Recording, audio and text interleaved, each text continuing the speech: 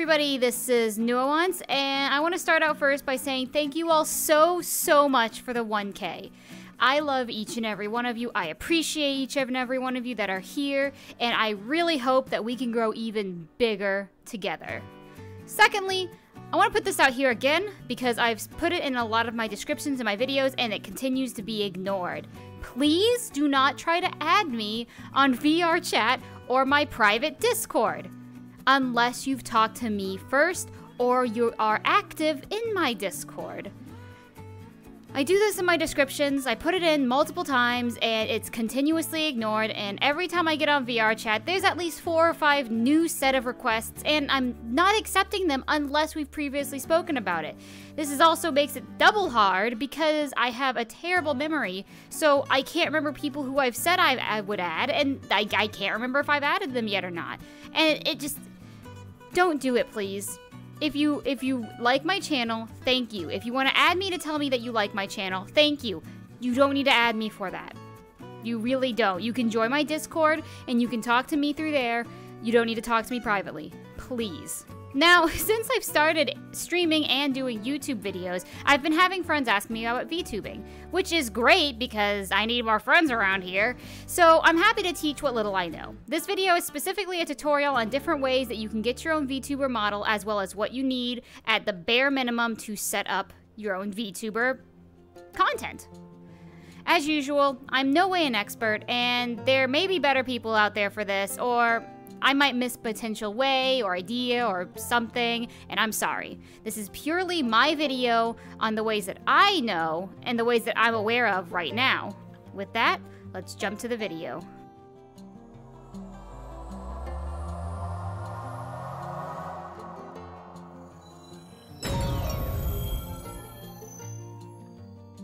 To start, we're going to go over some different types of VTubers. I'm very ignorant on this topic since I've just started out and I don't really have any real connections with others, but that's okay. What I can tell you is there seems to be at least 3 different types of VTubers. There are the 3D tubers, 2D tubers, and PNG tubers. They're pretty self-explanatory. 3D tubers like myself are people who use 3D models to stream, record, etc. While 2D VTubers are people who use 2D models, movement, and are animated. Finally, we have PNG tubers. PNG tubers are people who have a PNG of their character and they use that. It's not animated, and it's not 3D, obviously, so that's pretty much the bare bones. And there is a lot of people who feel like PNG tubers don't really count in the VTuber community from what I've seen, and I could say personally that my opinion is if you think that, you can suck an egg. Anybody's allowed to stream. Look, my arm left because it's so upset. It was like, I don't even want to be part of this conversation. I'm going to say this now. I am more versed in 3D because that's what I do. That's what we're going to be talking about. In this video, I'll be talking about a few different ways to get your model made because everyone has their own level of experience and budget. And don't feel discouraged if you don't know what you're doing. I hope this will be a way to get you started with the tools and the information that you need. I also want to quickly bring up PNGs again. PNGs are not just used by PNG tubers. They are used with all brackets of VTubing, 3D and 2D. VTubers have a huge obsession with sharing the wealth and meeting others. There are tons of opportunities to post a photo of your own VTuber and talk about yourself and what kind of streams that you do. For example, I just recently posted one for VTubers to post their PNG and 3 types of Pokemon that they like for my Nuzlocke stream. In the VTuber community, people want to hear about your character. They wanna continue to network and get to know others and do collaborations with others. There are also Discords that are specifically made for this. So that is why I highly recommend once you get your VTuber model picked out, if it's in 3D, you plan on putting it in VRchat, go ahead and take a transparent background photo, or perhaps you want to draw it, commission art, whatever. It's a great, easy way to kind of send that photo out on Twitter, meet new people, get connections, all that jazz. Going back into how to get a VTuber model, we're going to talk about 5 different ways to get one. And the first is the most obvious, which is a commission. This is the most obvious option and most likely the most expensive. Commissioners who make models from scratch can go from just a couple $100s to thousands, depending on the experience and your specifications. This is a great option if you already have a very specific look that you're looking for and references that go with it. always make sure to go somewhere credible and to a person that has references and a safe way to pay, because with everything else, there are scammers out there. My personal recommendation is to start through VRchat traders, which you can find through the VRchat Discord. This Discord is specifically for people who do VRchat commissions, and quite a few of those people do build models either from a base or from scratch. Another option is through Twitter. It's much harder to look for, but if you do find one person that's making models from scratch, you usually can use that to start finding other recommendations or the Twitter's recommendations for other commissioners. When working with a commissioner, it is more than likely that they will send you a file to upload to Unity. There are a ton of tutorials online on how to do this, so if you need help, either look it up or ask the person that you are commissioning and they can probably help you. But besides that, you have literally nothing that you need to do and no experience whatsoever besides giving the money, giving the references, and then checking up every once in a while. Let's say you don't really have a look that you want and you don't really have a huge budget. The next option would to be buying a model already made. A website called Booth has hundreds of models hand sculpted by extremely talented creators that make most of their models VRchat compatible. In the description is a quick link to start searching. These models can go from just $15 to $80 on average. Now, when working with paid models, there are some important things that you must look out for. First off, I always recommend checking the work of the creator and possibly their Twitter. Usually they'll have posted progress of models they've made, which should be enough evidence that they didn't just steal a model and run off with it. In the 3D model community, there is a very particular body base that people like to use a lot, known as TDA. You've probably seen TDA quite often as Miku characters, or if you play VRchat in general, but they are slowly losing their popularity due to more realistic proportions. It is extremely important to make sure the body and head that you use is not TDA. In their terms of service, no commercial use is allowed, and the creator is already breaking the rules by reselling the base. But you can also get in trouble for trying to use it for your streaming if you're an affiliate or partner on Twitch, or you monetize your videos on YouTube. That is the reason I had to change my avatar from my previous one to this one, since the head I was using was unconfirmed TDA.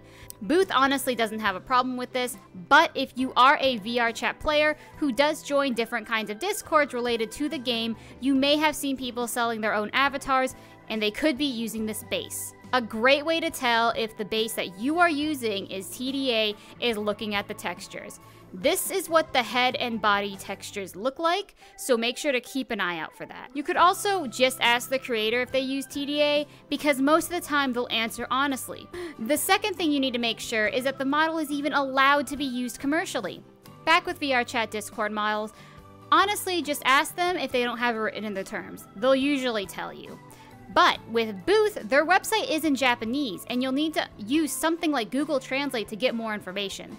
Even with the lackluster translation that Google gives, you can usually understand pretty clearly what the terms are for a model you are buying. If you are unsure, you can always try to contact the creator to check, or just completely skip the model altogether. I'm antisocial, I usually do the latter. Once you get your model though, we're on a split path. Some of you may be happy with how it looks already and just want to jump right into VTubing. That's completely fine, just make sure the creator has rules saying it's okay to use as it is. Might come as a shock, but some creators do not allow their models to be unchanged and used commercially. This is because the characters usually have their own backstories and maybe they use it for their own VTubing, so by using the exact same character, it gets confusing, so they would rather you change something on it rather than just leaving it as it is. If you have a more specific look in mind, we're moving to Photoshop or GIMP. You could do things like just taking the model and changing the colors, or if you want to make bigger changes, you could throw it into Unity to add what you wanted. Some models come in separate meshes to make it easier to make changes in Unity only. But if your model doesn't have this option, you're going to have to go back to Blender. I also want to add that if you're planning on putting this model into VRchat, I recommend putting it back into Blender anyways, because it is not optimized having, 10 different materials and meshes for one model. Just like before, make sure to check the info on the booth to make sure that you're even allowed to make these kinds of changes. Just like previously, some content creators do not like it when people change their models. They made it for that specific reason, and you can use it commercially as is, but you cannot make changes to it. So now we're getting into how I made this particular model, which I call mix and match. If you have a base that you like and you can use commercially, for example, Panda's base is what I use, but nothing else, it's time to go shopping. Once again, I use Booth and personally with the occasional search to the VRC discords that share their own model assets to use. And as I said previously, I make sure that I am allowed to use what is made and throw it all to Blender. This will take some knowledge on how to make models, and a video will eventually be coming out on my personal tricks that I use to make things easier. This will give you a bit more freedom on how you'd like your model to look, but can also help cut costs comparing to making it from scratch. This model total came to about $100, and that's including the base that I use for all of my other models that I make non-commercially. This also lets you change out the outfits you want on your model to have for different occasions. If you know what you'd like to have on the model, but don't want to take the time to learn Blender, you could also just commission someone to do it for you. I just recently had a client who wanted models for this very reason, and I made sure everything I used was commercial use only. There are people out there who will take the time to help you make what you are looking for. Once again, you can check out the VRC Traders Discord for these kinds of people, or Twitter. Let's say none of these are really working for you, because maybe you struggle to find parts you like, or you don't want to spend a large sum of money. Perhaps your budget is closer to $20 or $30, and you don't want to use someone else's model. Well, there is one final choice, and that is VRiod. If you haven't heard, VRiod is an amazing free application that allows you to create models for free with the rights of the models going to you. Best part is, you can not only just use the models that you make commercially, but you can also sell anything you make as a preset. This will take some time to learn, but the program is extremely easy to work with, and there are tons of tutorials online on how to use it. If you have a small budget and still aren't sure how to create clothing or the hair you want, Booth also has VRiod presets that are usually up to $20, but are average around $5. There are also some free ones too if you really aren't looking to spend any money. This can be a great opportunity to start out with because it gives you the freedom to make your VTuber however you want it to look like. The benefits to mixing and matching here is that instead of struggling with Blender and weight painting, presets are already automatically weighted for you, so you could jump straight into Unity once you're finished. Even if you never plan to use this application, I will highly recommend giving it a try at least once. It also wouldn't be fair if I wouldn't give the final obvious answer, which is sculpting your own model from scratch. This will obviously take the longest time compared to all of the others, especially if you have no prior experience. And it takes the most effort. It will also probably be the most rewarding since you can say it's made completely by you and you've got a new skill set. There is a YouTuber who has a step-by-step tutorial on how to sculpt a human body from scratch, link in the description. Before you jump into this one though, I want to give a very important warning. To make a model from scratch means you have to first sculpt the body, texture it, rig it, weight it, make visemes for the mouth and eyes and whatever else you want, then work on the clothing and the details, then take it and put in the shaders, etc. This kind of project could take weeks, even months, and you don't think you're going to be the kind of person that stays motivated on a project that long, VRiod might be the better option for you. So those are the 5 ways you can get a 3D model. Now let's talk about application. You own your model, now what? That depends on what kind of VTuber you're hoping to be. One thing will stay completely consistent though. You need a program to record yourself. I personally use OBS to record and stream. It's a free program. I highly recommend it. It is pretty user-friendly and you can do a lot with it, like recording only certain audio and video or switching between screens while streaming. If you own a VR and plan to only use it in VR social games like VRchat or Chill Out, you're good to go. Get set up, put the model in game, and start streaming. But what if you want to stream something else? Personally, whenever I do get my official model finished, it will not be going into VRchat. There are too many clients out there that love to swipe private avatars that I feel it's not worth the risk. A lot of VRchat streamers constantly lose their models to thieves, which is why the second model exists. This one. Not only is it as a placeholder, but it also will be the one that I use if I choose to record in-game, since this stuff is all easily accessible. I'll go more into detail about the other options later, but make sure to keep that information in mind when choosing where you upload your model. Maybe one day this will be fixed, but who knows. If you want to stream VR games, but not social VR games like Chill Out, VRchat, Neos, etc., I recommend Suva. Suva is an application that allows you to upload and record your own VTuber model while also playing VR games. I've not used it very often, just because I'm lazy with my streaming, but I do find it very easy to use. I'm unable to use full body tracking with it at this current moment, so be aware of that if you were hoping for full body. Though, while you can't use full body, you can use your full body trackers to record yourself without being in VR. This has its ups and downs, but overall it works pretty well if you can find a way to secure your tracker to your head. The best part, though, about Suva is you don't have to use their own shaders for your model. So if you have a very specific look, it is great to work with. Now, if you wanted to stream a non-VR game or don't own a VR headset, we've got you too. There are many applications for this, and Suva may work, but I've never tried it. So I'm going to be talking about VSeeFace instead. This is what I've been using while I stream, and while it does give that 2D-ish look, it still works great and is super easy to use. The one big issue I have with this application is the limits on shaders. Unlike Suva, you must use a specific shader that comes with VRM.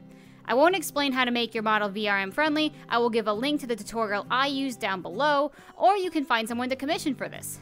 You also have to use spring joints instead of dynamic bones. If you don't know what these are, they're what make your hair move, or your tail move, or my ears move. Luckily, spring joints are honestly easier to work with than dynamic bones, but if you're used to dynamic bones, just get ready to learn a new way of movement. What you'll need for this program is just a mic and a camera, and that's it.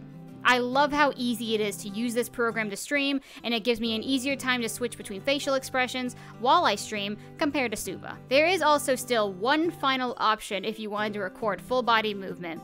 I've set this up, but I haven't actually put it into application just yet, so I cannot say much. It definitely looks much more legit and entertaining to watch, but you must have at least 4 trackers, and then your controllers for your hands. There's another really nice YouTuber who goes into detail about 2 different ways you can do this, so I'll just leave both links below. I will give a warning though. This one does cost a little bit of money, and they're still working on the tutorial for the newest version that is cheaper than the older version. You could also get matte cap soup if you're just having a grand lying around, but if you're just starting out, I don't recommend that. The last subject we have to talk about is credits. Now, if you made the model yourself through VRiod or through sculpting, you don't have to worry about this unless you use presets. But for all other options, this is extremely important. If you're looking to be a VTuber, you're probably planning on also trying to either get monetized on YouTube or affiliate or partnered on Twitch. It is so very important to make sure, once again, that you have all of the rights to the model that you are using. The YouTuber I mentioned before has an amazing video on the channel, so if you want a bigger breakdown on this, link is also below. Keep yourself protected when you're looking for a model. If you plan to commission, make sure the terms are clear on both sides. This includes merch in the future. While shopping for my own model creator, I had to specify that I may want to do merch for my character in the future. Some commissioners do charge more for that, and they say so in their contract. There's usually a commercial use upcharge for these models because you'll be making money using the model, and you will want this in writing. If you watched the video I recommended, you heard a small story about Project Melody. She's a very popular VTuber who worked with someone on her model. They got everything settled, she got the contract she needed to say she owned the rights, and all was well. But because she made it big, the creator tried to get her account taken down because of past drama. If she did not have that contract clearly stating that she had full ownership of that model, and therefore the commercial use, she could have lost a lot. Always make sure to cover your bases, and never try to be sneaky. It will bite you in the back. When using your model, just like using art, have your credits in the video or in your stream. Someone took time making the parts or the whole model that you're using. The least you could do is give them the credit for it. It's just common courtesy. Honestly, with that, that's pretty much it. Thank you all so much if you stayed for the whole thing. I hope this will help you get started on your very own VTuber adventure. If you have any questions, never hesitate to ask in the comments, and I'll try to get back to you, or someone else may know and reply before I can. I've got another question for everyone though. Who is your favorite VTuber? And what do they usually do for the content? I'd love to see everyone's recommendations, and thank you all once again for all the love and support, and as usual, drink some water, eat some broccoli, and have a great day. See y'all in the next video.